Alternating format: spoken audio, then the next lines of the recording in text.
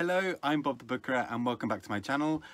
Today, as you can see, I'm sort of lit up slightly by the sun and so I've got this kind of slightly glowing thing going on, which is actually, like, kind of looks okay on camera, but is a little bit distracting in my eyes. So let's see how this goes. This is what you do for filming most of your stuff in a room that doesn't really have curtains.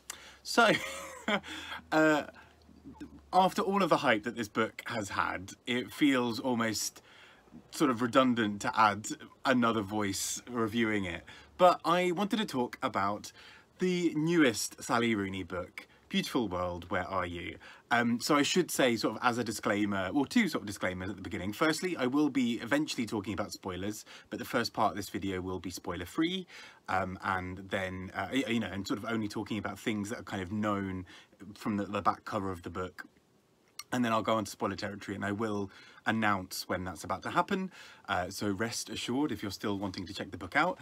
And the other disclaimer I should make is that I'm reading it as somebody who liked Normal People but didn't love it and had, you know, was sort of a bit lukewarm about some aspects of it.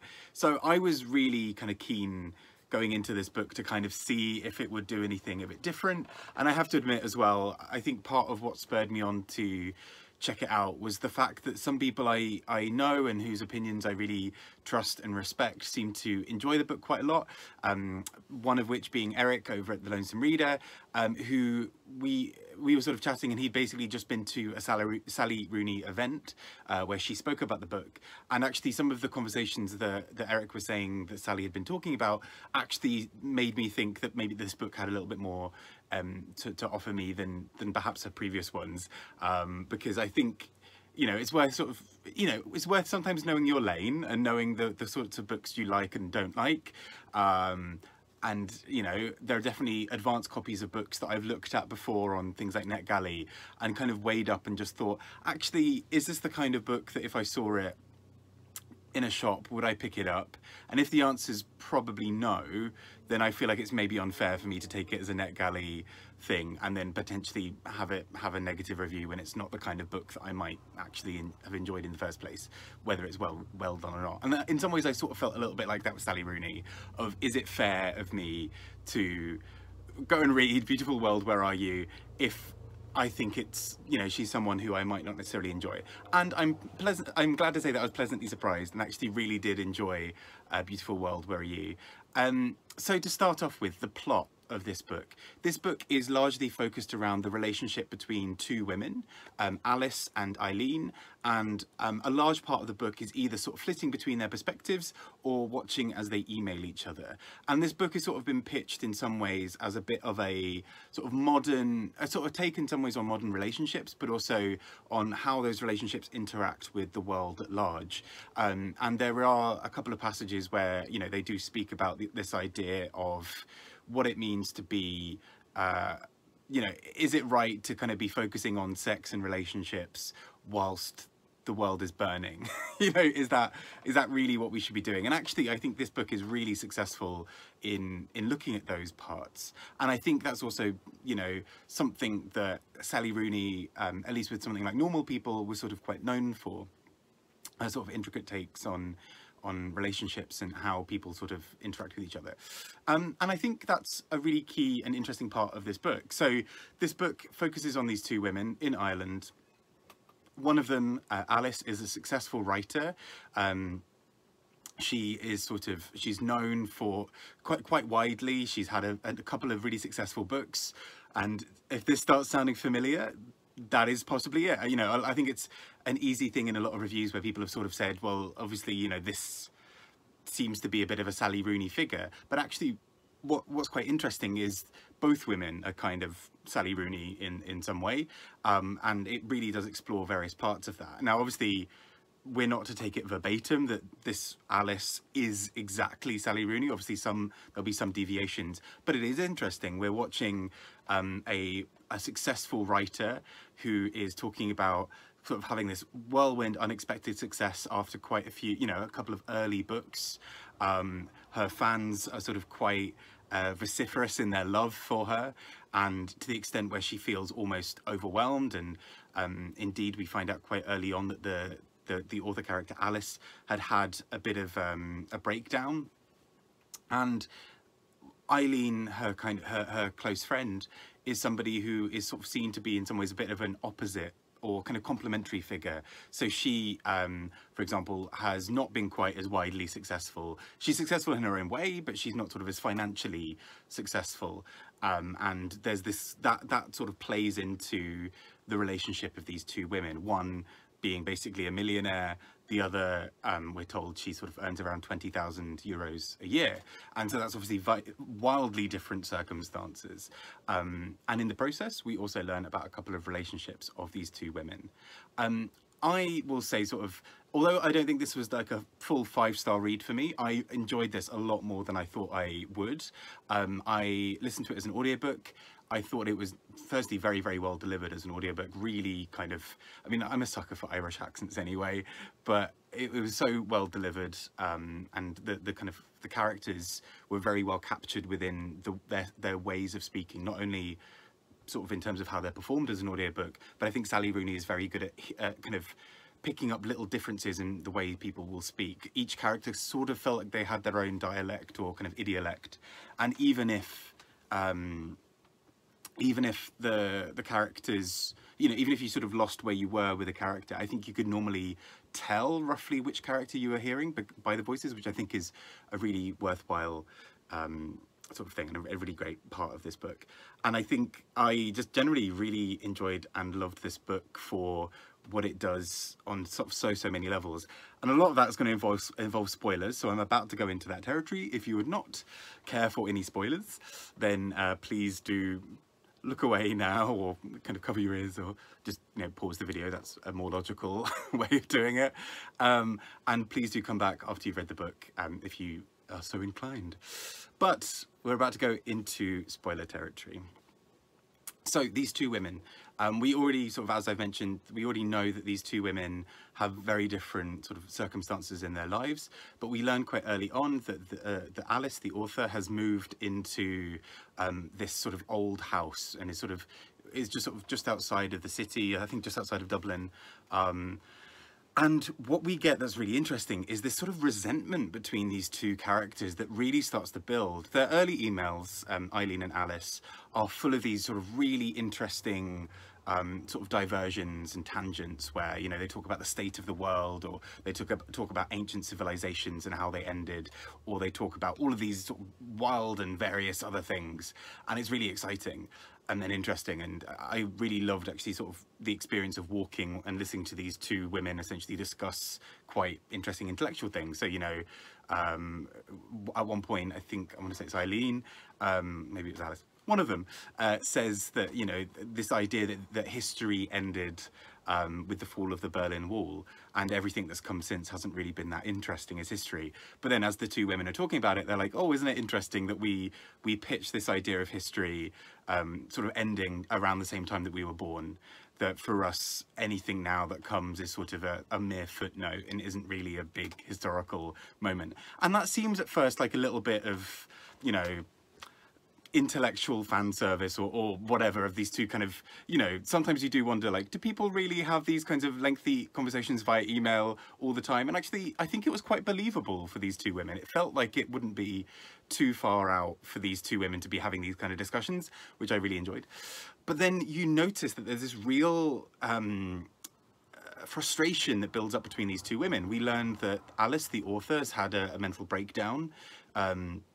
And then when she starts dating this other man, there's this kind of resentment between the two women, because Alice is sort of like, well, why aren't you sort of happy in some ways for me? Or why can't you understand that this is what I need?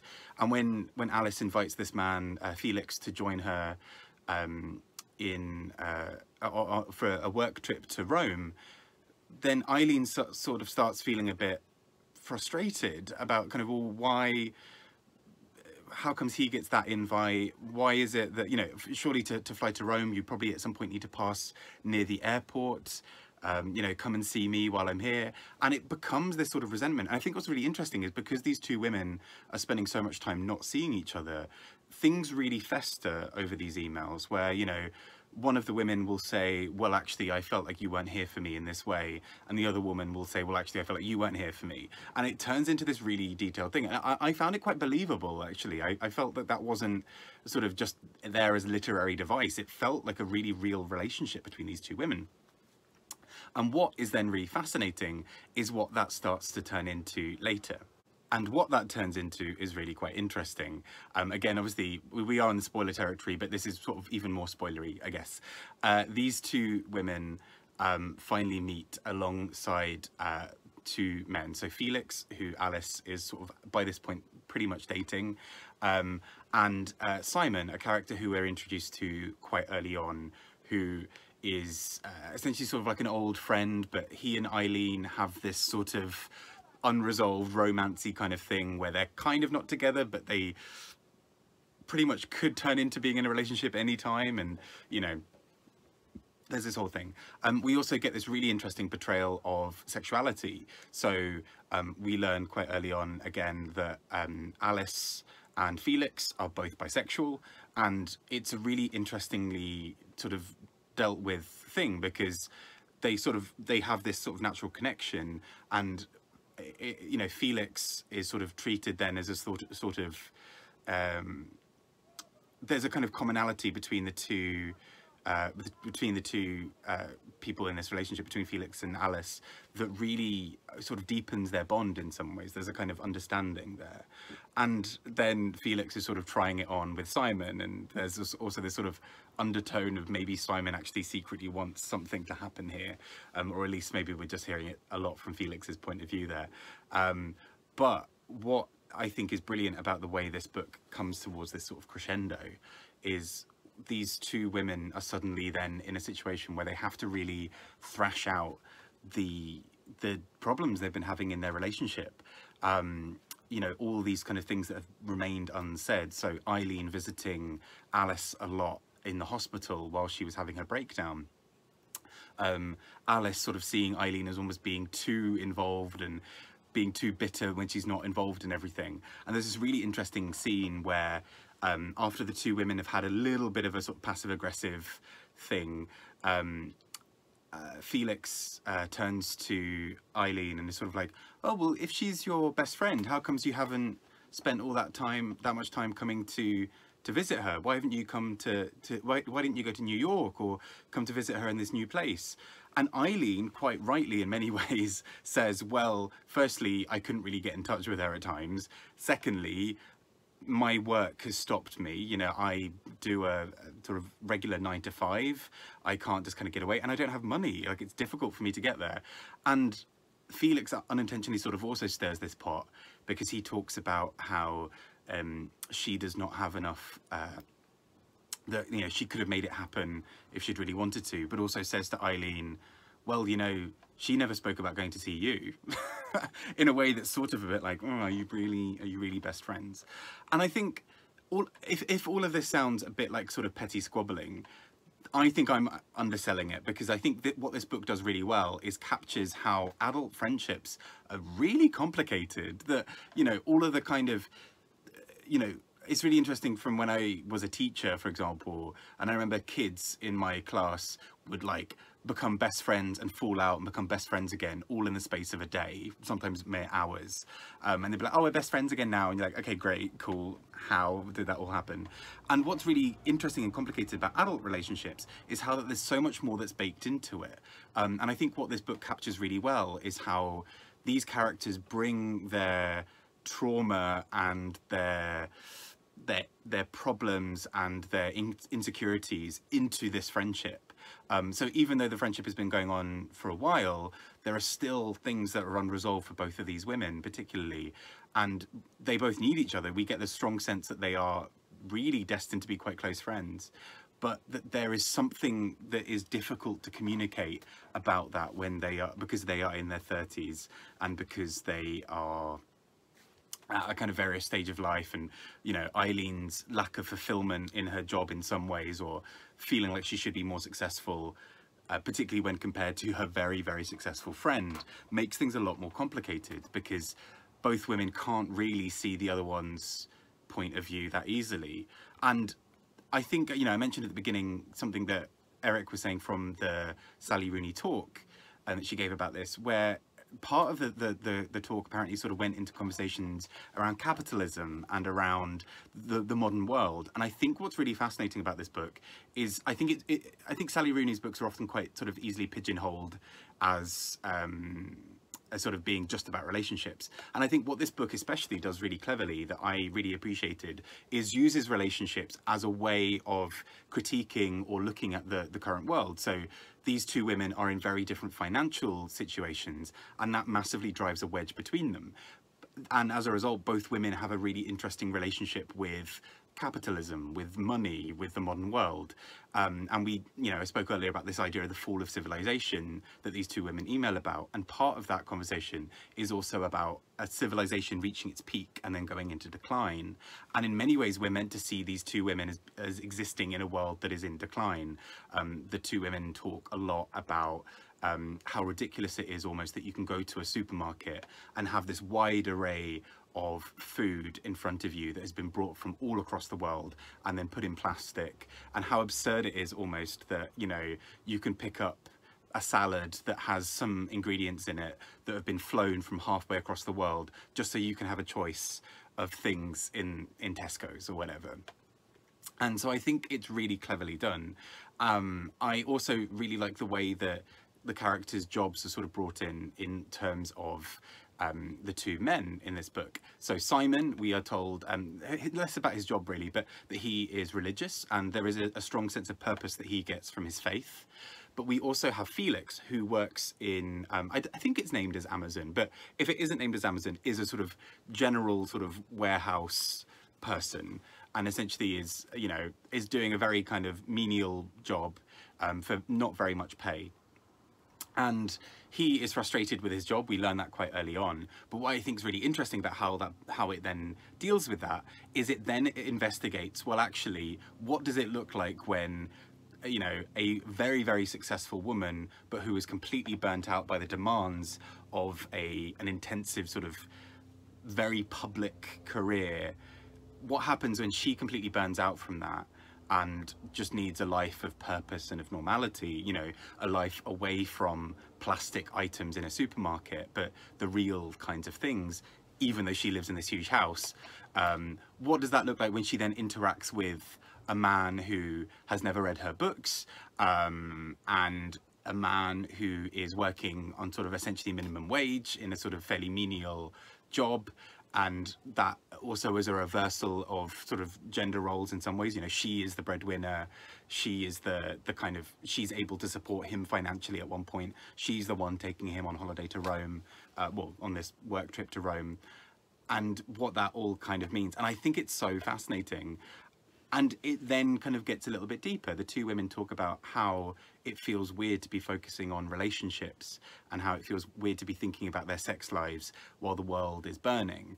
And actually, that's what's so funny and interesting, I think, about this book, is this book largely talks about romance, relationships, sex lives, all against the backdrop of a burning world. And what I think is really clever about how it achieves that is it kind of always felt to me like there was a sort of wry smile from Sally Rooney throughout this book of, yeah, it's a bit ridiculous to be talking about sex lives. Anyway, on to talking about sex lives. And so I think it's really cleverly done. And I'm quite excited by this, especially because, yeah, Normal People left me a bit cold. I thought a lot of it was done really well, but something about it just didn't really gel with me. But I think Beautiful World, Where Are You? Really feels like a very mature and confident novel to me, where it really feels like it's engaging with political issues in quite a clever and nuanced way, but also delivering it in a way that's very accessible and very interesting, and where even if you don't want to pay attention to all the kind of political aspects of this novel, there's still a really good tale in there about the friendship between these two women and how the world around them has made this slightly more complicated for them, but also how those bonds are so important. And I just think it's really cleverly done. Anyway, I'm going to stop rambling about it, but I've been Bob Booker. I hope that you enjoyed this book if you've checked it out. If you have, I'd love to know your thoughts, particularly if you're somebody who has read Sally Rooney before. I'd like to hear how it kind of compares to you. I've not read Conversations with Friends. I'm kind of keen to maybe check it out now. Yeah, there we go. I'd love to hear your thoughts. Take care and speak to you all soon. Bye bye.